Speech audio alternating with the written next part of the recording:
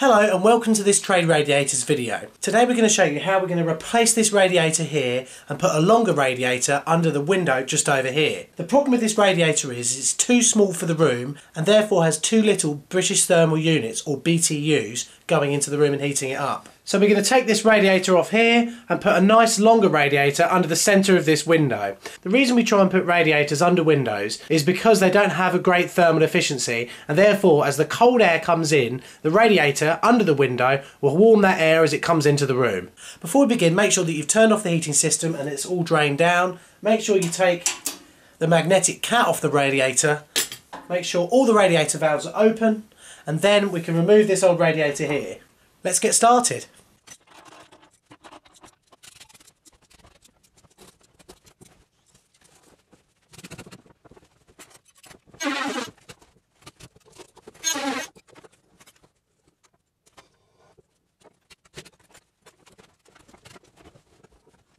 Right, so now we've removed the old radiator and we've capped off one of the pipes going to the return of that radiator. The flow pipe we're going to use again for our new radiator when we hang it up over here. We've also got our floorboards up and exposed all the pipes that we need to work on. Now the next thing we need to do is actually hang the radiator on the wall. So we're going to go in the other room, unpack the radiator and start getting our measurements.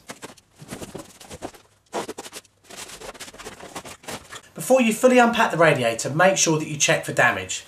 Also, make sure that you find the 2 brackets or 3 brackets if it's a big radiator and pop them to one side, and also the small box that contains the grommets and the inserts for the radiator. You'll notice that on the box it says Quinn Radiators because they are the manufacturer of this particular radiator. Undo the box at the end. You've got instructions here, you've got your air bleed insert and your blanking plug insert, and also grommets that go on to the radiator bracket. We're going to have our radiator standing off the wall the smallest distance, and so we're going to pop our grommets on here. All they do is prevent the radiator from clicking when it heats up and making noise as it rubs on these metal brackets. Remove the travel plug and pop in your insert. You'll notice there's a rubber wash around there, so it shouldn't require any sealant. Give that a quick nip up. Do the same at the other end and pop your air bleed in. It's worth remembering that you should always pop your air bleed at the end of the radiator that you know you'll be able to get at once it's installed on the wall. You don't want to install it up really tight to another wall, otherwise you'll never be able to get to the bleed to actually bleed the radiator down, or it'll be really difficult.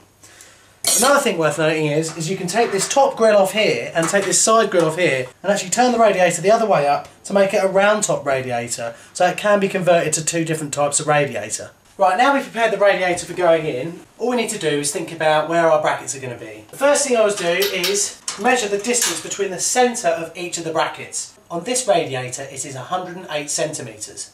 Now the next thing you do is you mock up the bracket actually hanging on the radiator and measure the bottom of the bracket to the bottom of the radiator itself. That is 11 centimetres. Now the next thing we do is we actually measure the width of the window itself, divide that by 2 and that will give us a centre. Just make a tiny mark in pencil. Now we run a straight line using our spirit level down the wall. And now we want to determine what height we want the radiator at. Now the radiator we're putting in here is a 400 high radiator, and I want the top of my radiator to be just below our windowsill. So the bottom of the radiator is here, 400. So I'll make a mark here at the bottom, and then all I need to do is measure up 11 centimetres. As we said earlier, is the distance between the bottom of the radiator and the bottom of the bracket. Just make a small mark there. Now we know the width between our brackets is 108. So 108 divided by 2 is 54. So I'll just make a little mark here. Run this back that way. Make a little mark here. I'm going to use our spirit level to run out a straight line to both of our marks. So we've got our spirit level horizontal here, that we know is horizontal. We've got our mark here. All we then do is we pop a small spirit level on here, so we know that our vertical is vertical. Run a little line up here, and a small line up here. Now you should have a marking on your wall that looks something like this. The next thing we do is, with each mark, we put our bracket on the bottom of the line, so it's along the bottom here, and then we put the side of our bracket, the side that we know is the centre of the radiator, along this line here. Mark all the holes on each bracket and do that at each end. Get yourself the right size bit.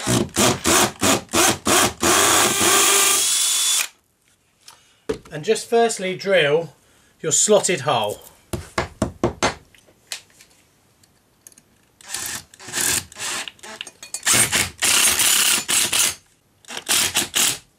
Do that to both ends. It's a good time now, just put your spirit level on and make sure you're level. Then put on your remaining screws and plugs.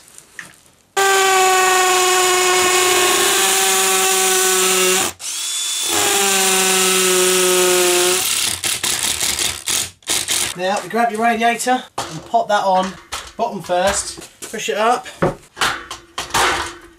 that hole in the brackets. Now your radiator can slide from side to side, so now's a good time to just measure it out, just make sure that the radiator is central.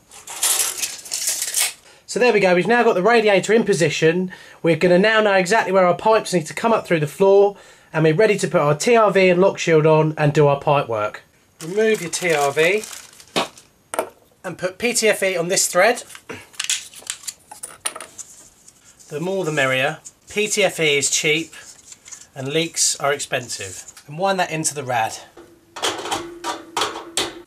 Now we can lightly and loosely just pop our valve on here.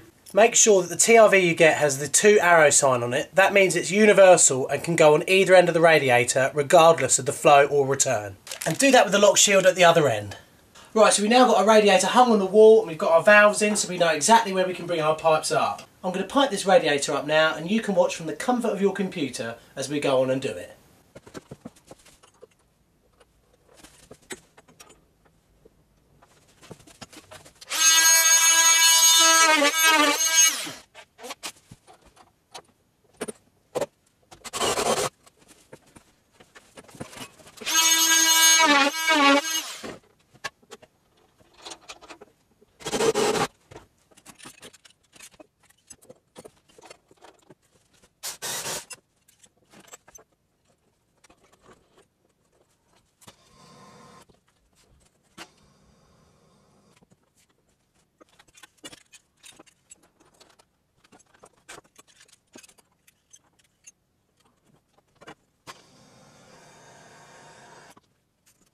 Make sure you tighten up all your nuts up and everything, and make sure that all your solder fittings have been done. But before you put the floorboards down, make sure that you've got no leaks by filling up the system and pressure testing and making sure that everything's fine there. After you've done that, you can pop your floorboards down, your underlay and your carpet, or whatever you had on the floor beforehand.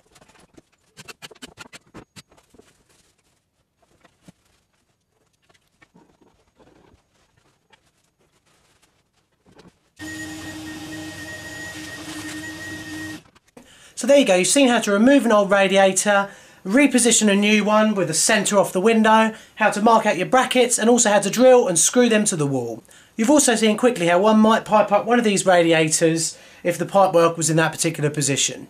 I hope you've enjoyed our video. If you need any more help or any more information, please visit our website at traderadiators.com. Now I think I've forgotten one thing though. There we go, job done.